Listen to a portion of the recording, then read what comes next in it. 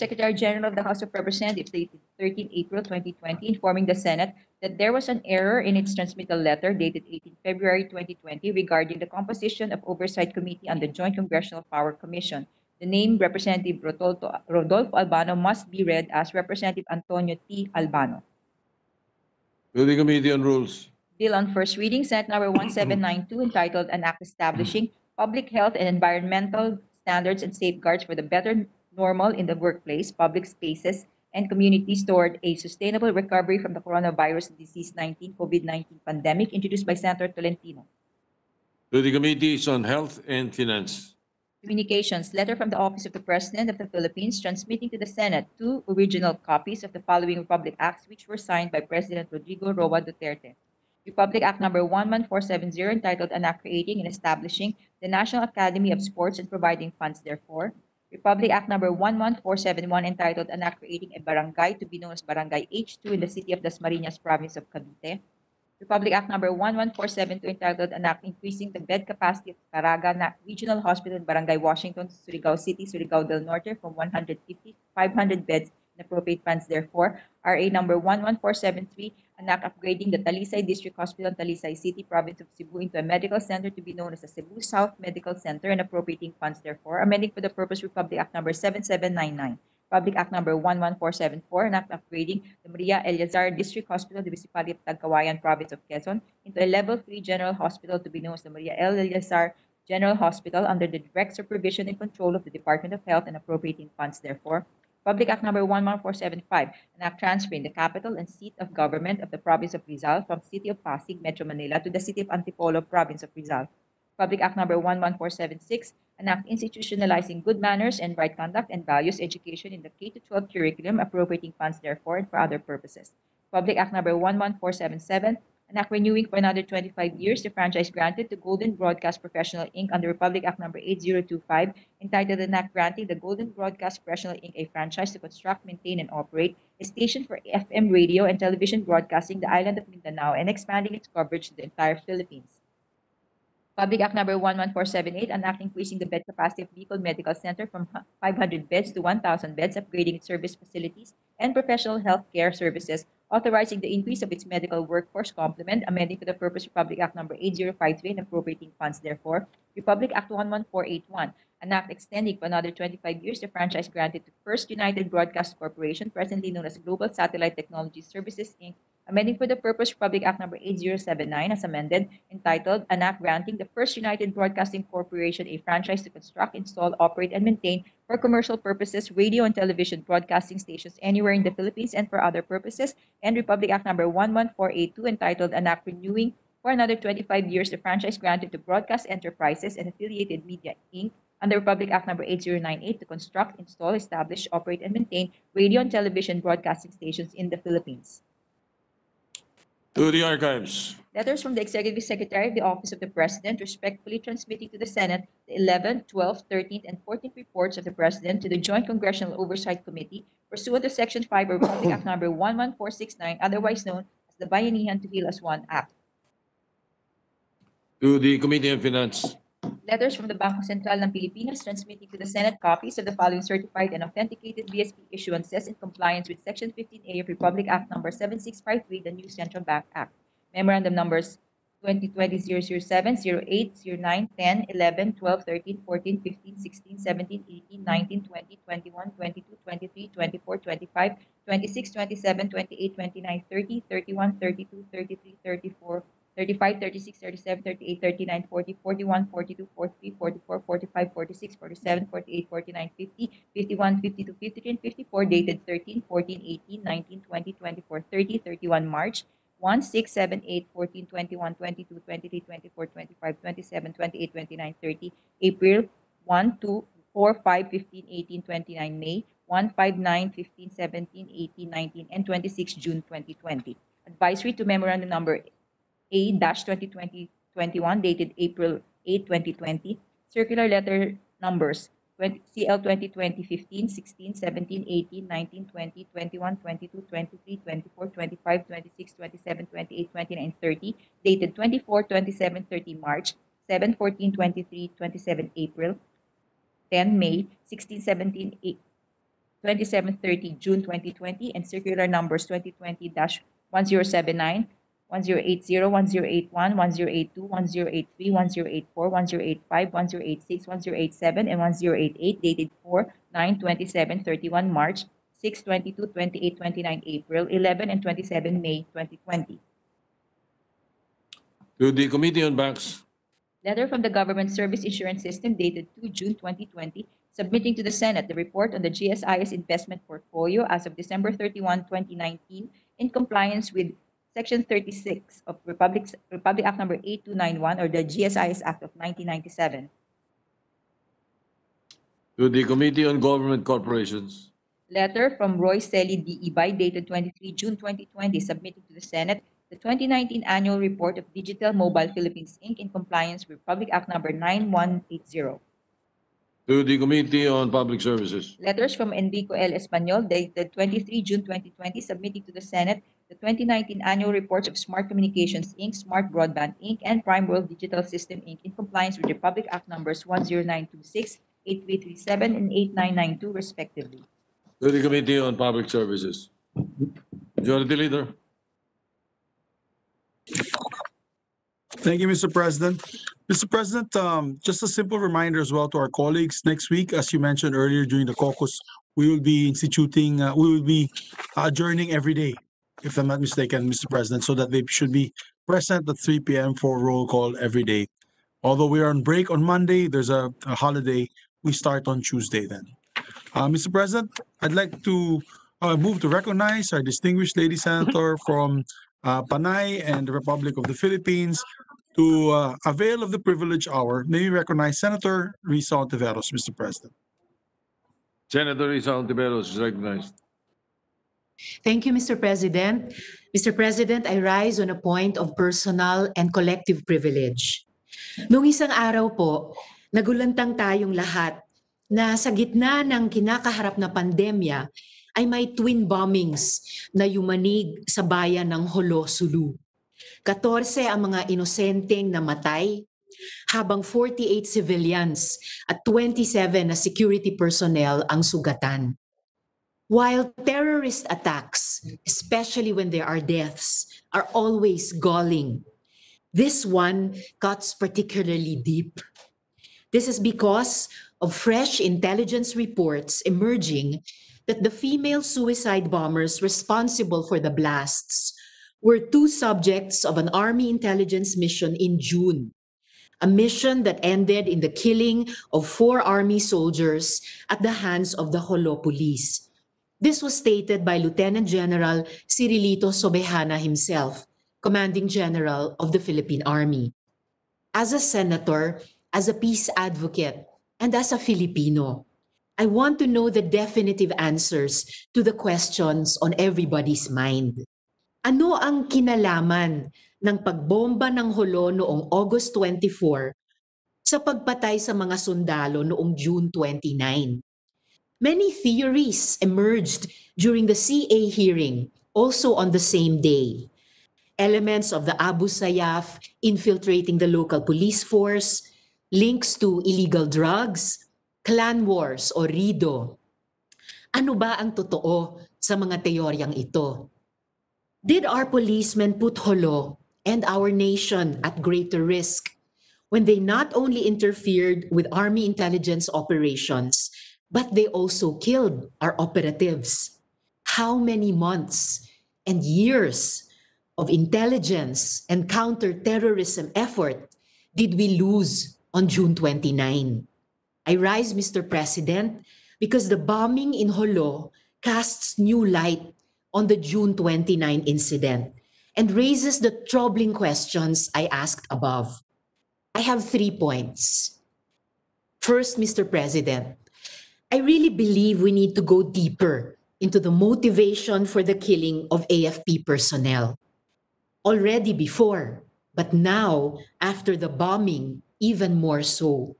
Ano ang dahilan kung bakit sila pinatay when all the records indubitably demonstrate that the policemen knew they were dealing with soldiers even from the first checkpoint? The PIDEA operation reports, monitoring and information system, show that there was no coordination made by any PNP units in Sulu for an anti-illegal drug operation. But then, when asked to justify their actions, one claim the PNP Holo made was that Corporal Asula had drug connections and was identified in a drug matrix. Kung hinahabol si Corporal Asula at drugs ang angle, bakit hindi coordinated sa PIDEA? Or is it something else, Mr. President? Kasi noong CA hearing, during the questioning by the minority leader, Lieutenant General Corleto Vinluan admitted the possibility of a conspiracy between the terrorist bombers and the members of the police who shot them, saying, quote, "Posible yon dahil magkakamag-anak naman sa Sulu," close quote. What lends this theory support is information I've received that on June 29, the soldiers found out that the bombers knew they were being tailed by the AFP. The soldiers had already been able to narrow down the possible lodging places of the terrorists and were actually closing in on them. I also have information that the soldiers trusted the PNP. Siyempre, Mr. President, magkakampi sila. In fact, gusto nga sana nila na gamitin ang quote house-to-house tokhang with the help of the barangay officials and PNP para mahanap ang bahay kung saan umuupa ng kwarto ang mga bombers. Tapos ganito, tapos papatayin sila, hindi ng kalaban, ng tropa. Mr. President, we cannot turn away from this. The targets of the June 29 mission were 2 female bombers. Investigations into the August 24th bombing show that it was perpetrated by 2 female bombers. Diretsahang tanong, did terrorist elements somehow influence, directly or indirectly, the killing of the soldiers? Second, Mr. President, I want to talk about the integrity of evidence. Wag na po natin pag-usapan ng planting of evidence. The NBI has discussed that extensively when it stated that a gun may have been planted in the hand of Major Indamog to corroborate the theory of a gunfight. Pag-usapan po natin ang integrity of evidence, ang preservation of evidence, rather, ang pag-usapan po natin. According to the rules of the revised PNP operational procedures, specifically PNP SOP number ODIDM 2011-008, conduct of crime scene investigation, quote, immediately after an armed confrontation, the officer who is in charge of the operation shall secure the site of confrontation, close quote. This includes, Mr. President, the very basic rule that evidence shall not be removed from the crime scene unless it has been labeled, photographed, and documented. Pero why is it that messaging apps on the cell phone of the late Major Marvin Indamog appear to have a last seen time after the moment of his death? Why was custody of the personal effects of the dead soldiers not turned over to the military right away? These questions are important enough already in the aftermath of the deaths of our valiant soldiers and persistent accusations of cover-up and whitewashing. They are even more important now after the aftermath of a bloody terrorist attack. Kung ang tanong lang pagkatapos ng June 29 ay, quote, ano ang tinatago ng kapulisan at bakit parang may cover-up, close quote. Ngayon, pagkatapos ng pagbomba sa Hulo, ang tanong na ay, quote, mayroon bang military intelligence na napunta na sa kamay ng kalaban? Third and last point, Mr. President, with the killings of the military officers and the subsequent terrorist attack killing 14, we need to ask, Where does the buck stop? Sapat na ba ang accountability sa level ng local na PNP? I note, Mr. President, that despite the overwhelming evidence demonstrating prior coordination between the PNP and the AFP, including a meeting on June 25 attended by the Holo Chief of Police, the PNP leadership continues to maintain that, and I quote, "The incident is not murder or rub out as claimed by some quarters, but a legitimate police operation that resulted in an armed encounter." Close quote. Ang sabi pa, quote, "Had there been proper coordination on the part of the AFP with the territorial police units in the AOR, the said incident could have been avoided." Close quote. According to our sources, Mr. President, the PNP leadership knew that there was coordination. In fact, the leadership indubitably knew that PNP personnel were already apprised of the identities of the victims and their designation as military personnel when they were accosted at Checkpoint 2.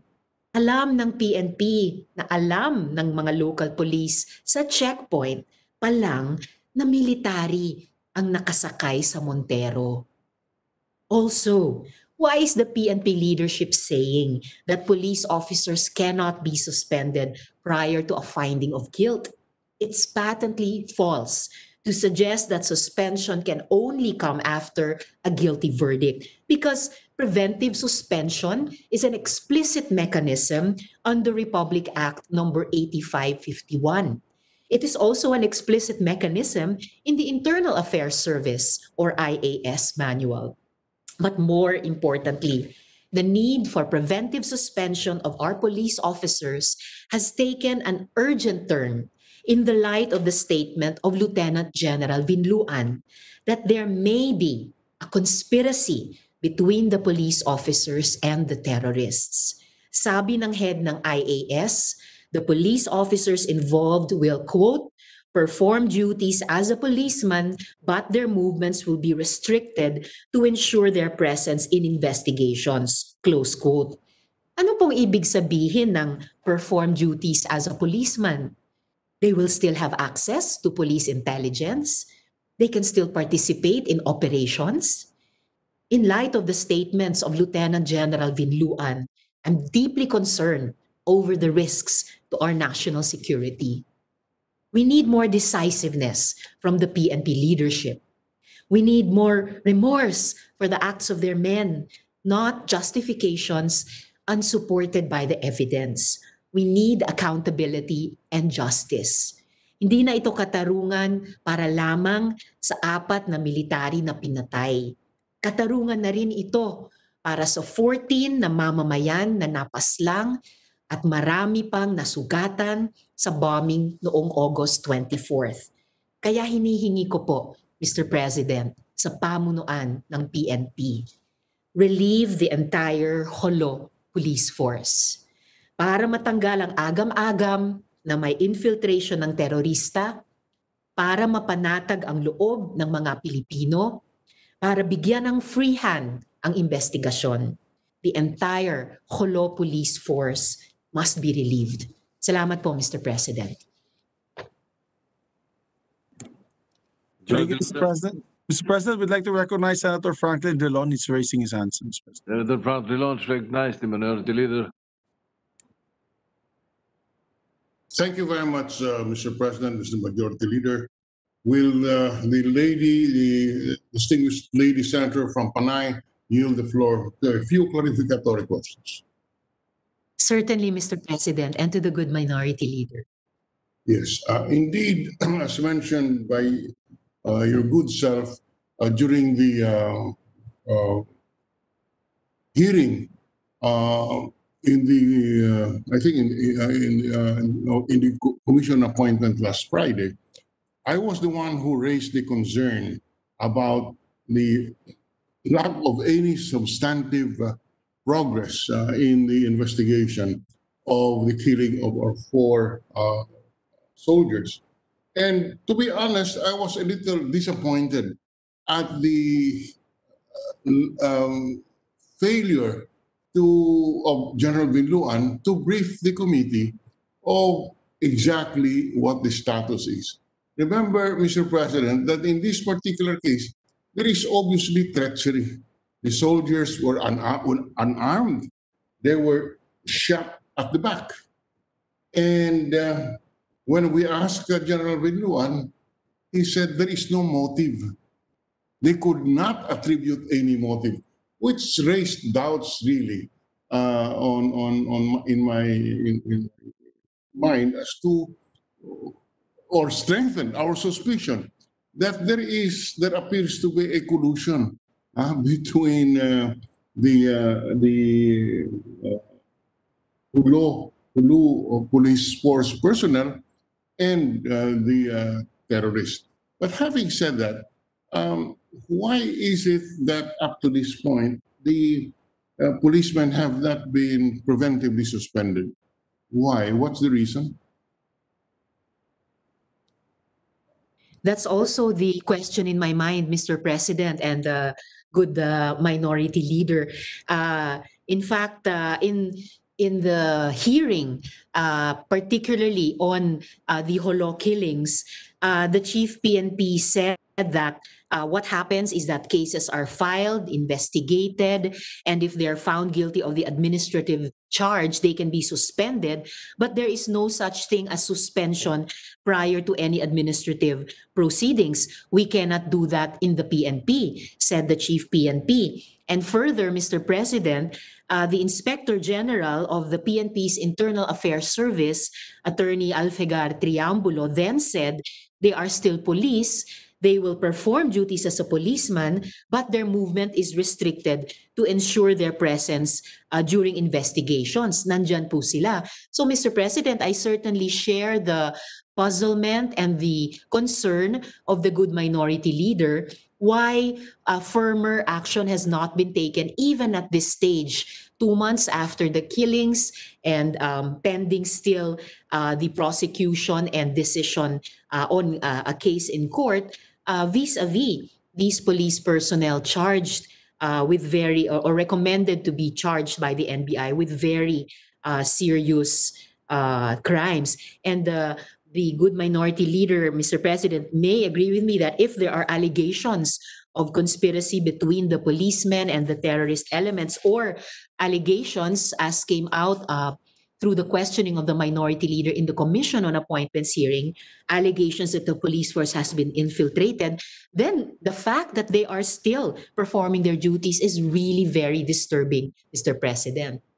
Yes, and considering, and this is most unusual given the magnitude of the case. The killings happened on June 29. That's 2 months. 2 months ago, and Yes. at this point, it is pending still with the prosecution service of the Department of Justice. And I suspect, having worked there, I suspect that the prosecutor, instead of dismissing the case, is giving the NBI an opportunity to build up the evidence. And indeed, that is confirmed by the fact that 2 months after, hanggang ngayon po, wala pang resolution. So I am really concerned here, this is already the army personnel being victims. I cannot imagine if there were civilian who would be victims of this dastardly act. All the shots had point of entry at the back. Opo. All the shots, the police, the intelligence personnel had no paraffin, positive paraffin test. So they did not fire a gun.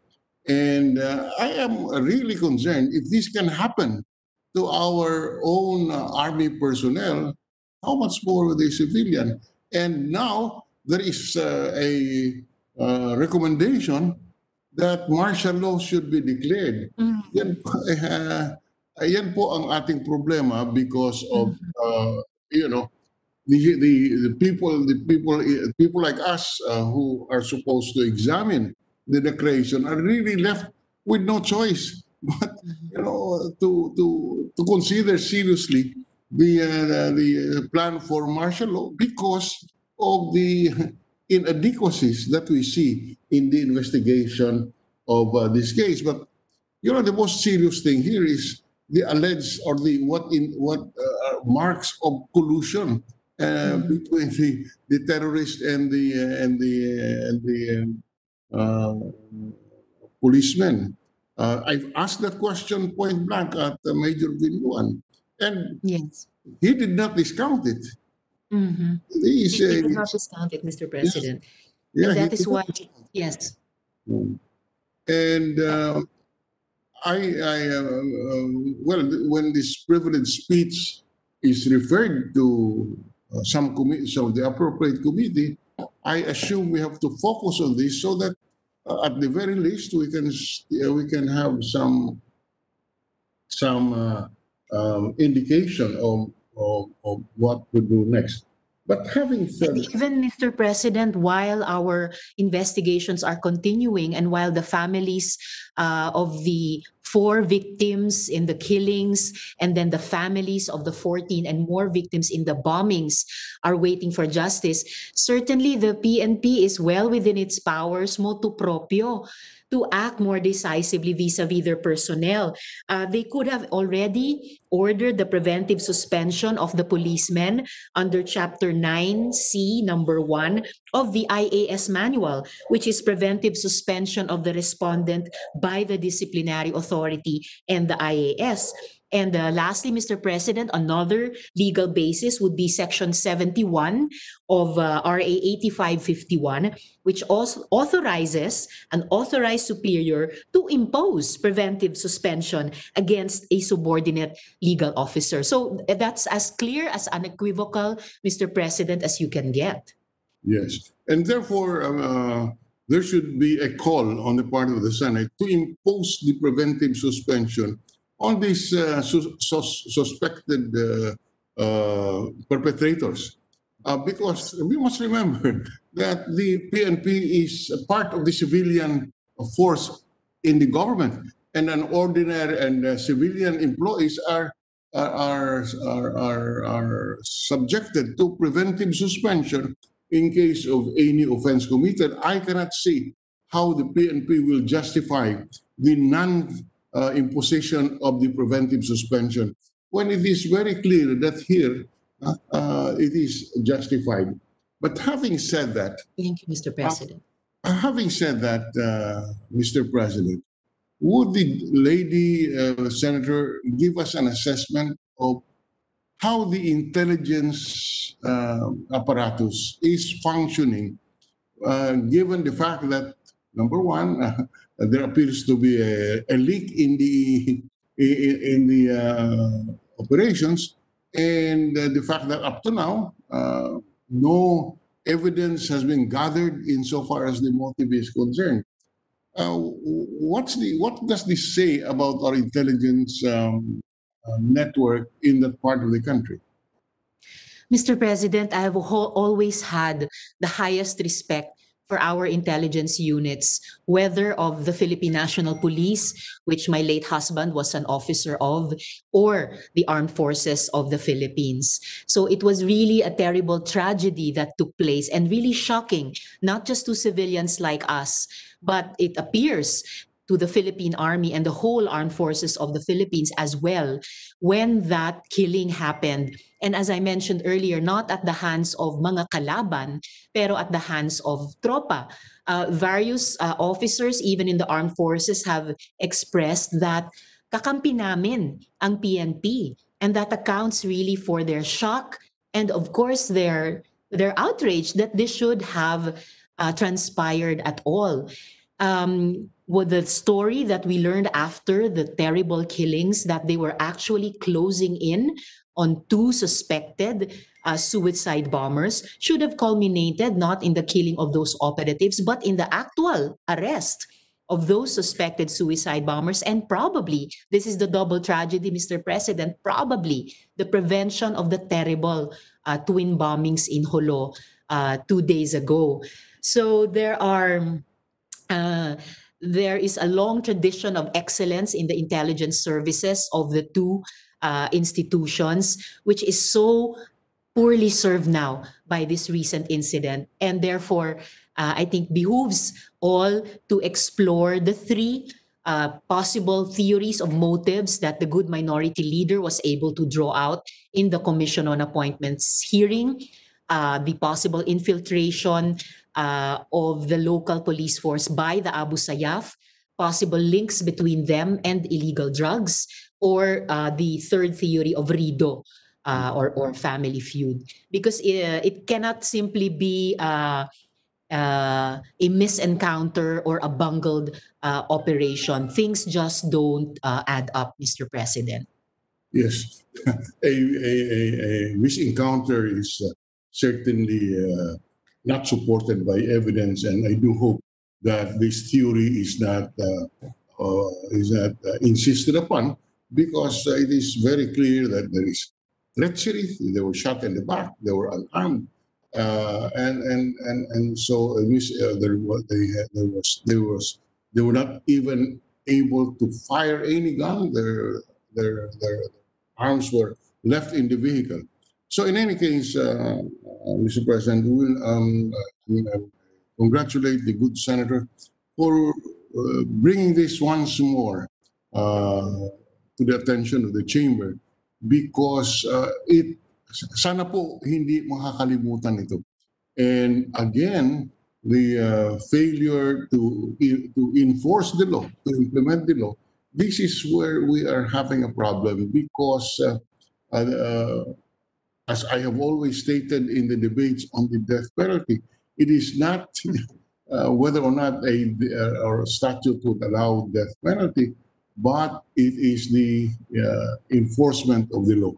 And here, unless we do something, and unless more vigilance is dedication is seen, this incident may go again in the record as one of those unpunished. The perpetrators are unpunished, and the failure of our justice system. So I will not, we said, we do hope that the appropriate committee to whom this speech will be referred will immediately call this to a public hearing, so that we can discuss these issues that we confront today. Thank you very much, Mr. President. Thank you, Mr. President. And certainly we all hope that this and the killings as well of the 14 in the twin bombings will not go unpunished. I'd also like, Mr. President, to thank the good minority leader for his wise idea earlier that if the chamber sees fit, or if the minority leader will propose it, that the Senate in fact call upon the PNP national headquarters to, as they are actually empowered to do, already preventively suspend the 9 suspected police personnel. And lastly, Mr. President, I hope also that through this speech and this interpellation, that the PNP national headquarters will hear my suggestion and appeal that they relieve the whole complement of the Holo police force in order to make way for a full investigation that enjoys the full confidence as well of the Filipino public. Salamat po, Mr. President. Mr. President, first to raise his hand after our minority floor leader was Senator Bato de la Rosa, after which Senator Gordon, Mr. President. Yes, Senator Ronald De La Rosa is recognized.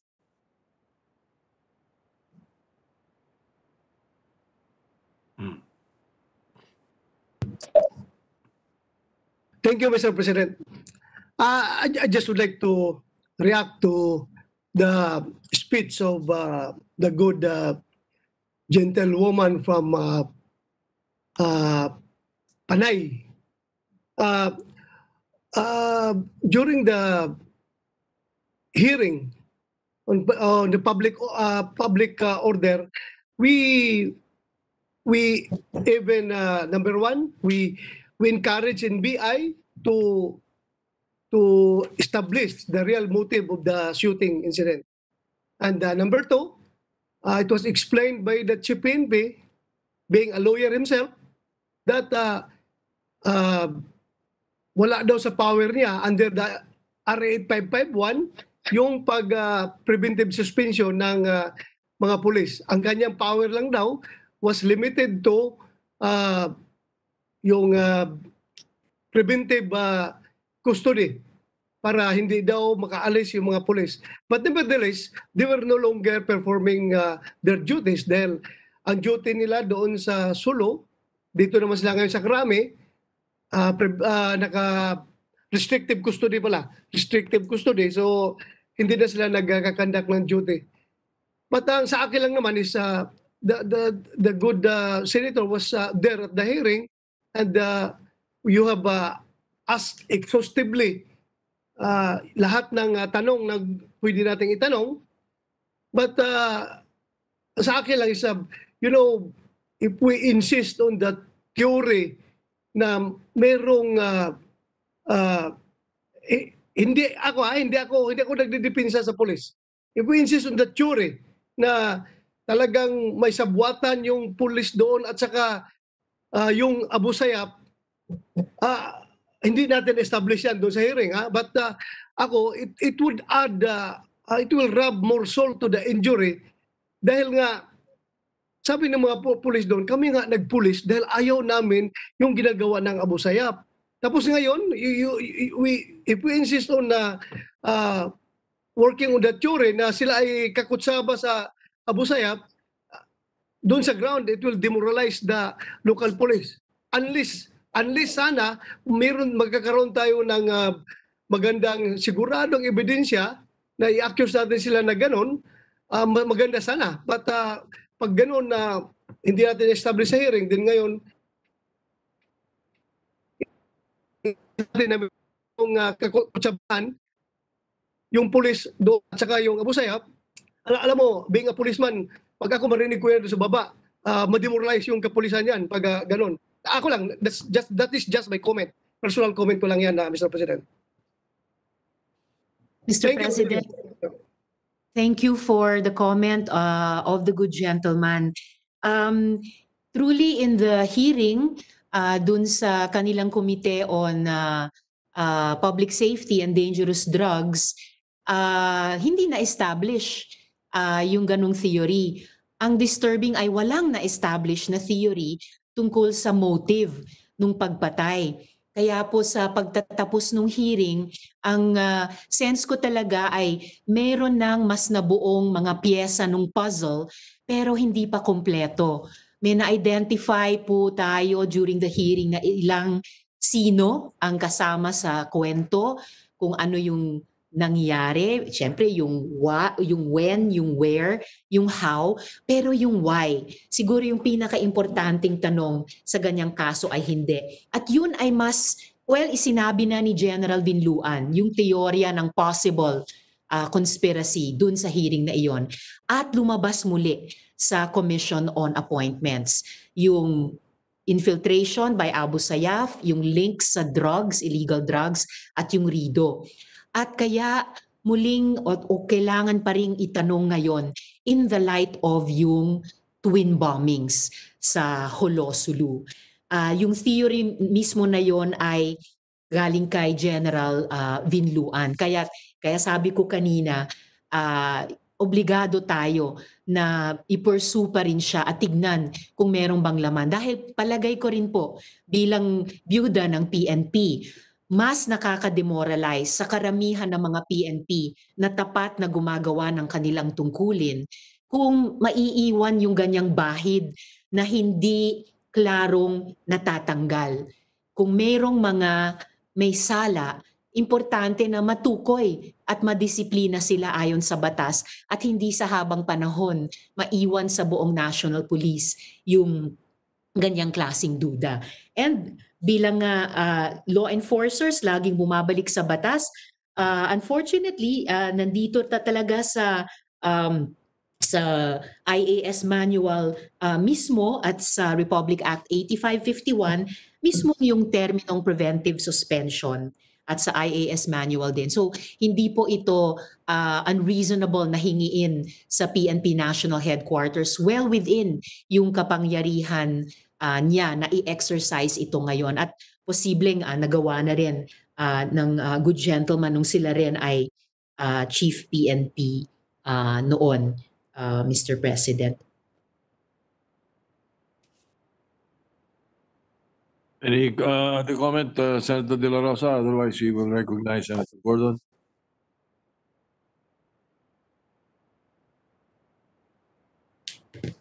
Senator Richard Gordon is recognized.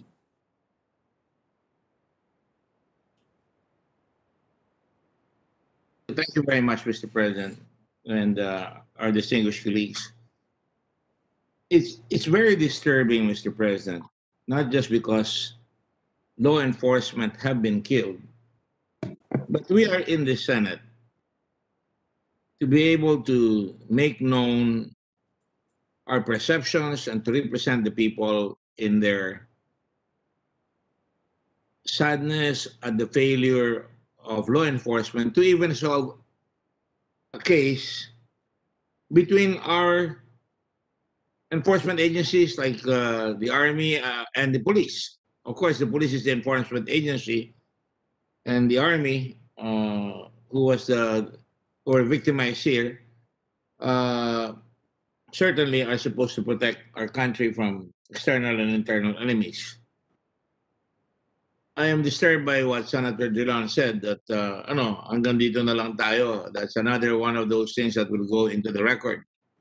That is why I commend the gentle lady from Panay for raising it and for doggedly being determined to find closure into instances like this. I think most of you know where I stand on many issues such as killings done by riding in tandem or murders. I've always stood up when there were dastardly crimes that have been committed, even during my first term. So my question is that all we can do? The suggestion of the gentle lady is to relieve the entire police command of Holo. Is that all that can be done by our country or by our government? Is that the suggestion? Mr. President, the good gentleman from Zambales is right. That is certainly not the only thing our country can or should do. But it is a first step, Mr. President. It is a first categorical step to relieving or suspending from duty the whole police force in that city, some of whose personnel are now under suspicion for the commission of very serious crimes. Crimes against the 4 Army officers and personnel, but because of the succeeding events, must now continue to be investigated also together with the investigation of these twin terrorist attacks also in Holo Town. If the PNP National Headquarters, in fact, relieves the whole Holo Police Force for the pendency of the investigation, I believe, Mr. President, that it will clear the way for a full, more unfettered investigation. Mas magkakaroon ng kumpiyansa ang publiko na yung ganyang klaseng investigasyon nga ang isinasagawa para hindi mangyari yung sinabi ng minority leader at yung kinatatakutan ng gentleman from Zambales na baka mauwi sa wala yung pagresolba at pagbibigay ng closure sa kasong ito. At kung gawin ng PNP National Headquarters yung pag-relieve ng Holo Police Force habang iniimbestiga yung naunang pagpatay at ngayon itong twin bombings, mas mauungkat pati yung napaka-problemadong anggulong iyon, yung teorya na posibleng may infiltration na ng Abu Sayyaf, yung local police force na iyan, Mr. President.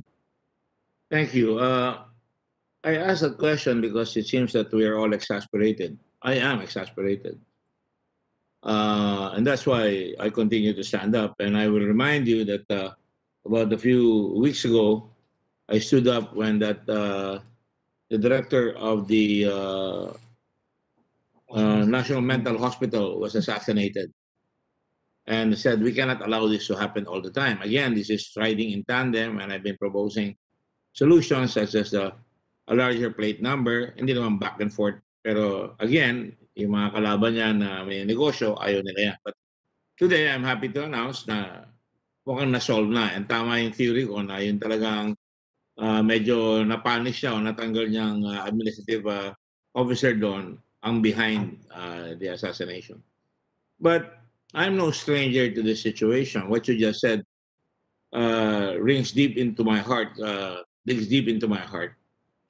After 3 attempts on my father's life, nire-relieve yung police chief nung una.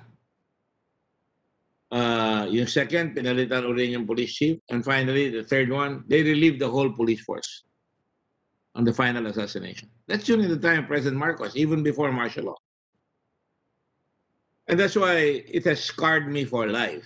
That anytime an injustice like that happens and nothing is done, I will stand up and try to contribute whatever I can contribute to make sure that justice is done. Mr. President, we have a police force that has a budget of 800 million in intelligence funds. It's the biggest. Even if you put it all together with against the whole AFP, Mr. President, Philippine Army has 444 million, the Air Force has 17 million, the Navy has 39 million, the Coast Guard has 10 million, the NICA has 219 million. The budget of the PNP is almost bigger, if not equal, to the whole armed forces of our country, among other things, among other agencies. Of course, the budget of the president is 2.5 billion. Why am I saying that? If there is indeed the matter of infiltration or the matter that some people have gone dirty and have in the police force, then that must be pursued and those people must be excised. And if we do have a police force worth its uniform, respect for its uniform, they must self-excise the malady, the problem. Otherwise, it stays there. Don't you think that the impact on our country is terrible? Mga law enforcement and our military in particular, are killed, practically assassinated one by one. Wala namang encounter. And yet, it happened in June 29. Hanggang ngayon, there is no action whatsoever. That's what I find abhorrent. Don't you think it's really abhorrent, Mr. President? Certainly, Mr. President. And that abhorrence ay nare-reinforce lang tuwing naalala yung pinaalala din ni good gentleman from Zambales that this is not the first time that certainly not the first time that violence has been inflicted in our society at matagal talaga makamit yung katarungan. I wish to express, Mr. President, my congratulations to the good gentleman from Zambales for the role that he certainly played in raising the attention about the case of the NCMH official, which today we read in the newspapers has finally borne fruit in a concrete step forward to achieving justice for him and his family. And I always appreciate whenever the good gentleman speaks from his own personal pain, even at the cost of pain, even at the cost of scratching that scar which has formed over the trauma of the killing of his father, in order to speak proactively and seeking concrete action on further cases of violence. And truly, Mr. President, it would not be acceptable to us as Filipino citizens and as legislators to see either of our main uniformed institutions, whether the Armed Forces of the Philippines or the Philippine National Police, to be laboring under unresolved cases like this. In this particular case, the one in the hot seat is the PNP. And all of us who work in government, we know full well na ang kahit anong modernong estado na magiging maayos yung good governance niya, kailangan umasa din sa yung pangarap ng PNP law na magkaroon tayo ng isang Philippine National Police, a police institution, national in scope, civilian in character, modern and rules-based. So, kontrang-kontra sa ganyang pangarap natin ng para sa PNP yung sitwasyon kung nasa saan siya ngayon in these particular cases, Mr. President? Mr. President, when I was in the Constitutional Convention way back in 1971, I opposed the nationalization of the police force simply because it deprives the citizen of choice. Now, if the PNP is infected in one area, they can hide within the recesses and the dark corners of a big organization. Di katulad ng araw, pag nagluko lang yung Lubao Police or Olongapo Police, alam mo kagad yun ang pupuntirihin mo na dapat malutas. And I was in favor of having a national police force and a local police force. So that at least the citizen will be protected to a certain extent. Now, Mr. President, itong situation na ito is unacceptable because parehong mga protectors ng bayan yan. And to me, what pains every citizen is, or what perplexes them, is bakit ang tagal? Bakit walang nangyayari? Ba't kailangan umakyat pa dito sa hearing? Why doesn't the system heal itself? And why do we hide under the system now? I cannot preventively suspend or anything like that. I don't believe that, Mr. President.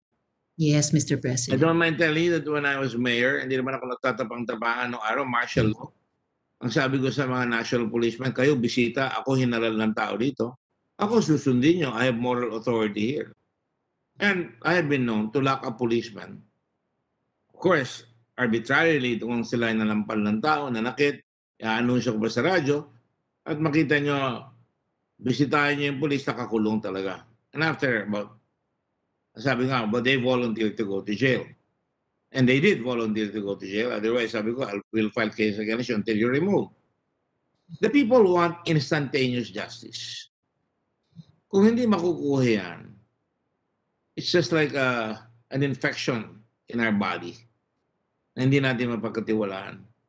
I'm glad that na-solve yung kaso. Hindi pa naman solve. Dadaan pa sa korte yan. Pero at least, mukhang nagkaroon ng konting closure doon. Pero ang daming namamatay na ibang tao. Lalo na ito, kung ang ating mga enforcement officers ang siyang nagpapatayan, talagang may insecure ang tao. And so, nung nag-file ako ng bill last time, tungkol dyan, ang sabi ko, naglagay ako ng declaration of policy na ang mga pulis dapat i-uphold palagi ang dignidad ng bawat mamamayang Pilipino, a human person, and guarantee full respect for human rights. Dahil kahit anong sama, dapat meron pa rin ground rules because if you break the rights of some other people, you begin to go into a slippery slope where eventually anything is possible. I also said in that law we should prosecute rogue police elements through a special court that will provide the public fair, impartial, and speedy disposition of complaints for violations of 1. Constitutional rights, 2. PNP operational procedures, and 3. Code of ethical standards committed by the members of the PNP.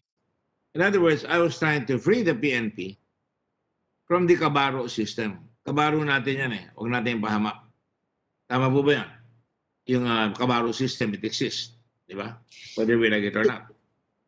It probably exists in almost any human organization, Mr. President, but certainly the PNP ay isa sa mga institusyon na pinaka-ayaw natin na yun yung mamayani dahil gusto natin professional organization siya at maaasahan ng mamamayan, as the good gentleman was saying, and in any instances na sila mismo mga PNP personnel ang lumabag sa batas, that yes, there will be redress of grievances for the citizen, Mr. President. Mr. President, I will refile that bill again, and I hope we can put it in the front burner, hindi sa back burner. But let me put it this way. In another country called the democracy, the United States, the mother of the modern democracy, a person by the name of George Floyd, who was suspected of having fentanyl, who was suspected of having counterfeit money. Of course, later on it was found out it was not counterfeit money, but in the autopsy later on, it was found out that he had fentanyl and other drugs, shabu in his body, and yet the whole country was rocked by the instantaneous demonstration of that picture where that policeman, that American policeman from Minnesota, was kneeling down on the neck of this black man, and he was pleading with him and saying, "I can't breathe, I can't breathe." That created a massive outpouring that of the movement that about for the black man or for the people of Black Lives Matter. Black Lives Matter. I don't like that. I think all lives matter. Like you say, the people who were killed in that bombing, there are limitations in what I can say sometimes because I'm in the Red Cross. I don't want to imperil my volunteers on the ground because we cannot take sides in the conflict. Because we minister to all. We visit prisons. We visit even members of the Abu Sayyaf and bring their families to visit them. That's part of the rules of modern civilization that even wars have rules and there are exceptions, that must be followed. But in this particular case, the longer this case drags on, the lower the esteem of the people goes down in favor of their government. So I asked this question. No araw, I had to go to the president of the Philippines. Brad ko yan. And then, sabi ko, why hasn't my father's case been solved? And that's why, sama ko ang mother ko, tinanggal yung buong police force. But later on, it is really not a government of laws, but of men, kinommute. Kaya sabi ko, useless itong death penalty, kayang i-commute. Lalong masasaktan ang tao pagka nakakayanan ng isang taong malaki na i-commute yung death sentence. Di mabuti pa, mabulok na lang sila sa preso. Para sa ganun talaga may punishment at makikita may justisya. So what I'm trying to say here, I guess, Mr. President, is that kailangan the whole Senate must show its umbrage. Kailangan yun ang umbrage na we will not take it. We will not, and we should hold everybody accountable from the President to the Chief PNP. Because bakit kailangan pumunta sa Presidente para magkaroon ng katarungan? Or for that matter, bakit kailangan tayo mag-privilege speech? Kailangan mag-privilege speech kayo para magkaroon ng katarungan. Or ako, kailangan mag-privilege speech para mapansin yung National Mental Hospital Director na pinaslang. And I've done that for other people. In other words, our country must have a regime where the law will work, where the wheels of justice will turn without having to be pushed, without having to be demonstrated against. Because in this particular instance, ang lumalabas sa akin, baka natatakot ang bayan natin, ang mga leader natin, na pakialaman yan dahil baka makasama di umano na pagbintangan natin yung mga kapatid natin pulis dun sa hulo dahil iba ang kanilang sinasamba pero pareho naman ang Diyos natin at lalong dala ng sigalutan. But the law must be brave, Mr. President, no matter who it is. I mean, you have an American, Pemberton, who is in jail here. The law did not look at his color or the status of his country. He's in jail. Even if he's in jail in Camp Aguinaldo or wherever he is now. As far as I'm concerned, dapat for justice to be attained, the citizen doesn't have to go on a very circuitous route, spend an awful lot of time and resources to go to the highest person of the land, to go to a senator or congressman, to get justice. That is the point that I'm trying to raise here. It is the duty of every policeman to abide by that. And that's why he must. And this Senate has acted many times. Yung pinatay dyan sa Caloocan na bata. Kian de los Santos. Action tayo dyan, sila Senator Lacson, sila Senator Zubiri. Yung hazing, umaksyon tayo dyan. Pero ang Senate is really composed of people who want to make laws that will reinforce and establish the strength of a democracy. and not to emphasize the weakness of our democracy. Parang si Patrick Henry to quote, they tell us, sir, that we are weak, unable to cope with so formidable a problem like this. Kailangan natin aayusin yan, Mr. President. So, beyond the speeches, beyond the usual investigation, I'm sure you can accuse me of many things right now because the report I sent out last night, and nagpaalam ako kay Senate President at sa inyo lahat, na I would come out with the report. It's called the Chairman's Report. The report is now being circulated because I wanted to be able to prove na may uma-action tayo na dapat mababasa na mapilitan lahat tayo magbasa at tingnan kung tama o hindi. Kung hindi tama, tanggap ko na, sabihin hindi. Kung tanggap naman ninyo, maganda, lalabas, maparusahan yan. Ganito rin yan ang hinihingi ninyo. Hinihingi ninyo na beyond, bakit dadaan pa sa Senado?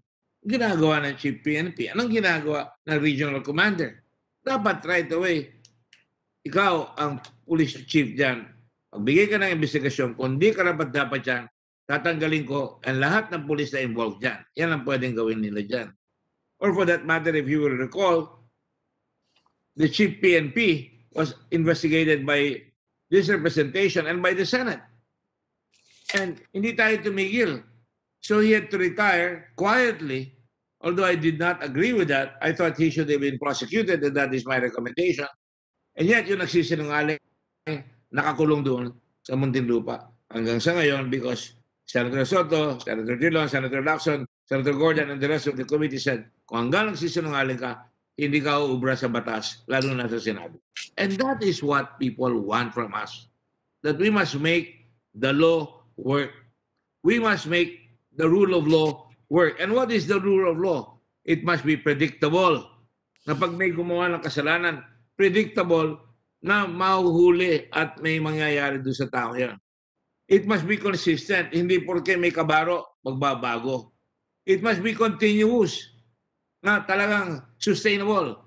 And above all, meron kang pupuntahan na west or justisya na magpupuntahan mo na hindi ka na kailangan pumunta sa presidente o kanino man na gagalaw mag-isa, lalakad ang katarungan para talaga ang bansa natin ay tunay na government. At saka, Mr. For the President, people and by the people. yes, Mr. President. At isa pang paraan na hindi kailangan halos buong bansa ay kikilos bago yung institusyon mismo ay kikilos is even in this matter of my call to the PNP National Headquarters to relieve or suspend the entire Holo Police Force, to relieve the entire Holo Police Force.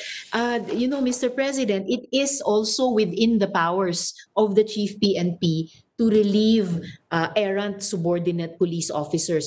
In fact, the current Chief PNP has relieved police officers for even lesser issues. For example, Mr. President, just in January, he relieved 3 senior Central Visayas PNP officers for playing golf during duty.